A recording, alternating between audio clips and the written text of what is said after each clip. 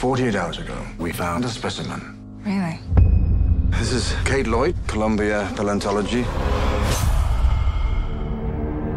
We estimate it's been here 100,000 years. The Thing is a prequel to the Carpenter movie, The Thing. We get to learn what happened to the Norwegian base, which in the Carpenter film has been completely decimated.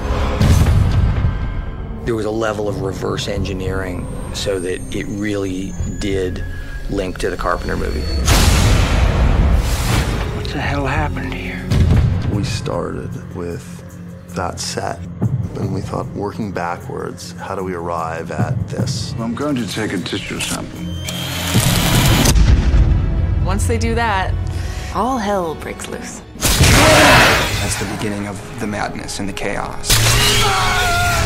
It attacks its prey, copies it perfectly, and then hides inside it.